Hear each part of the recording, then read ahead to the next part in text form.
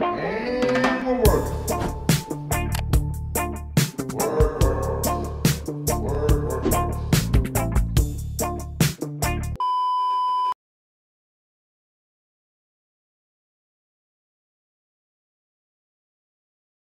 Alright, and welcome back. I hope you're having a good day.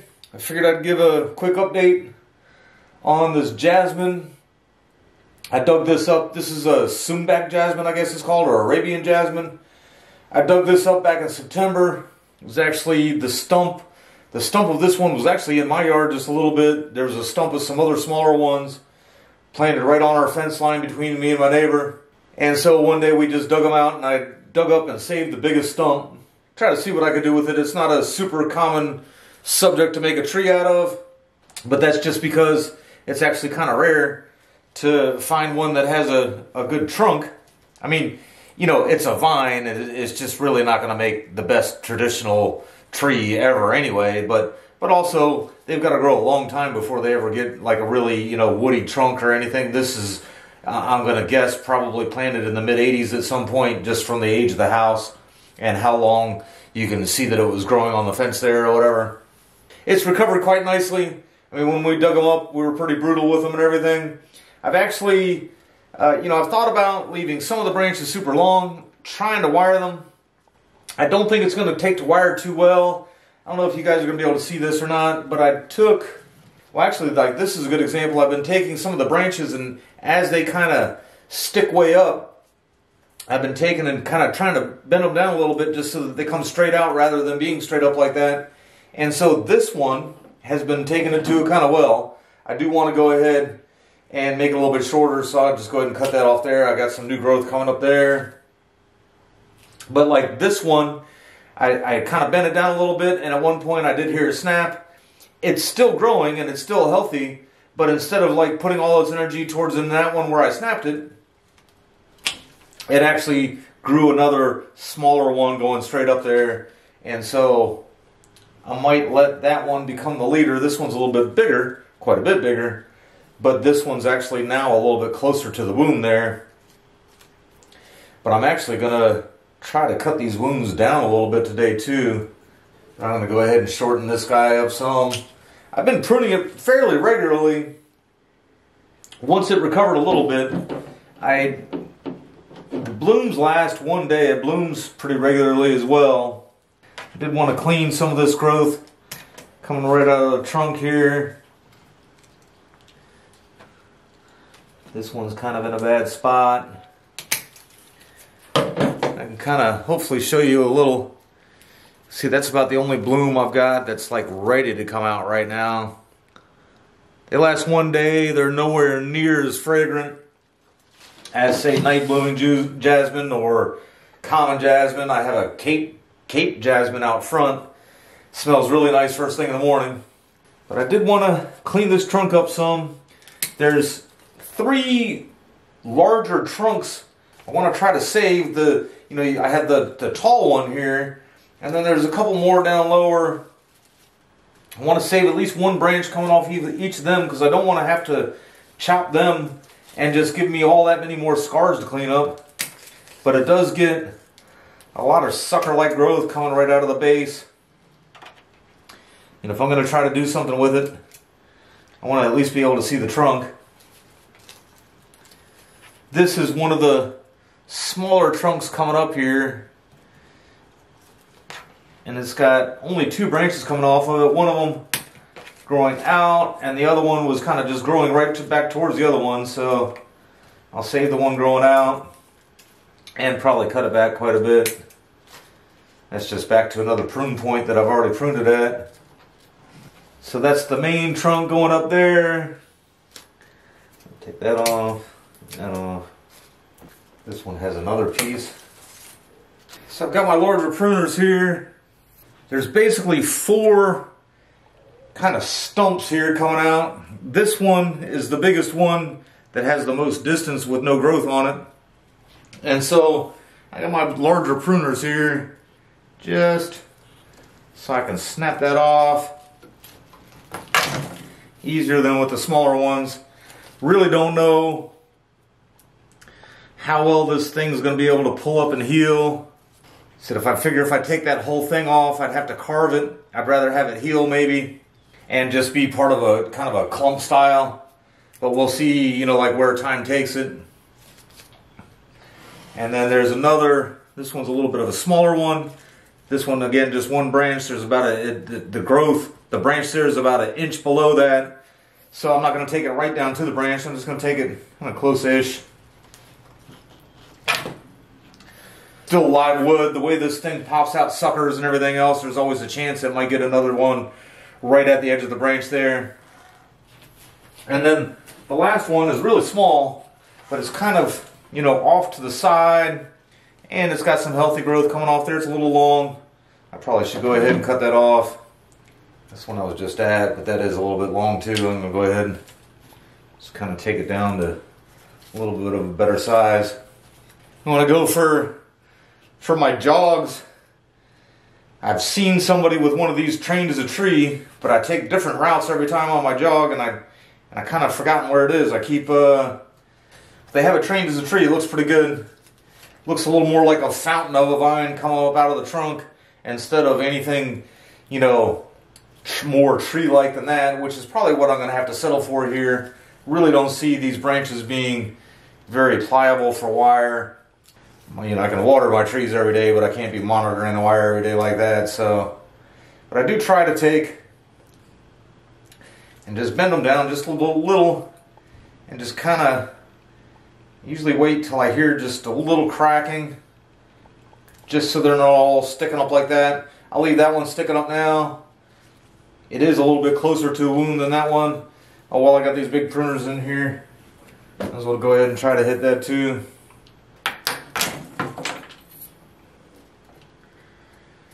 And again, there's a little bit of green in there. So even though I didn't get right down to where the branch is, it could always pop another bud there or something. I said I got no reference to how these things might heal wounds up.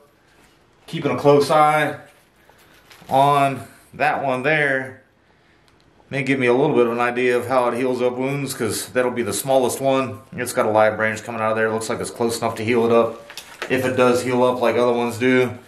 But that's what the base looks like. Got this ugly part there. I think I showed that in another video a little bit better. I'll include that link in the description. But I'll have to do something, some kind of carving or something like that there. We'll see how it progresses.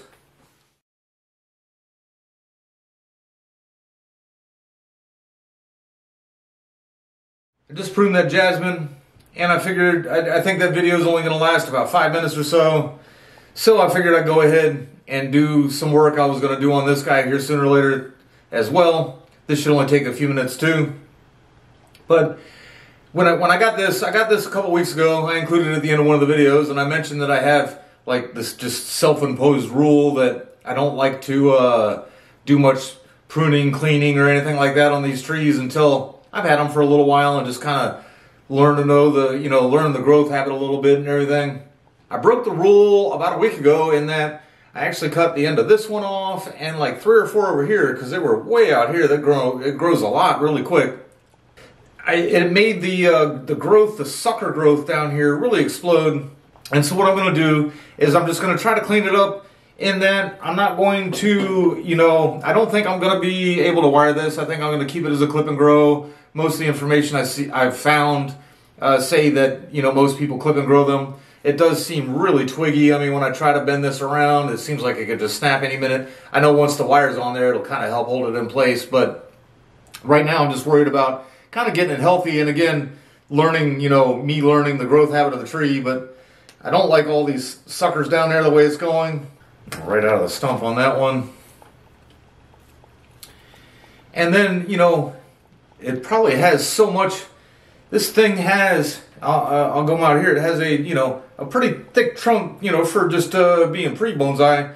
And it comes right up almost to a 90-degree angle and goes that way and then comes right back, the dreaded S-curve. But it's got so many that are actually growing, like this piece right here is actually going right out of the stump and right out of the top of the tree. And so I don't want that there. And then there's just a ton of growth on the inside of the curve. See, I might leave some growth down here on it, even though I think the most impressive part of it is this nice aged looking trunk. But I can tell that this has been freshly repotted. And it may have been repotted with a little bit of a health issue, and maybe that was the reason why they repotted it. So that's another reason I don't want to go butchering up too much, but I also really just don't want a bunch of unkeepable growth either. Here, this branch is coming, you know, this guy's the trunk coming this way, and then this branch right here is growing up past the other curve.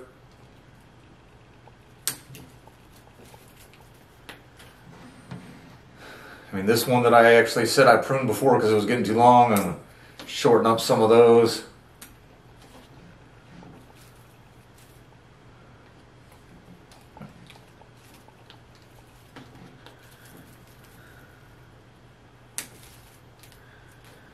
Just basically try to take out everything that I feel like 100% can't be part of a permanent tree.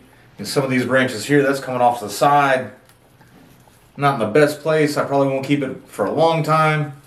I don't really want to take off all the new growth it has right now either. There's so much of it growing at so many weird places.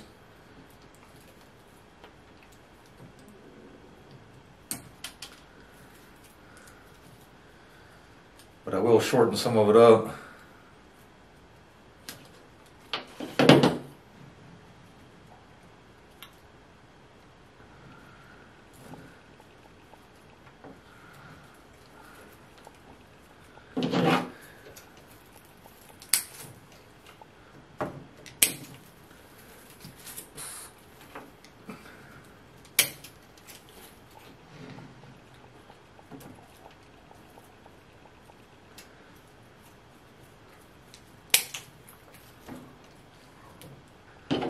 This piece is dead. This little chunk here is dead.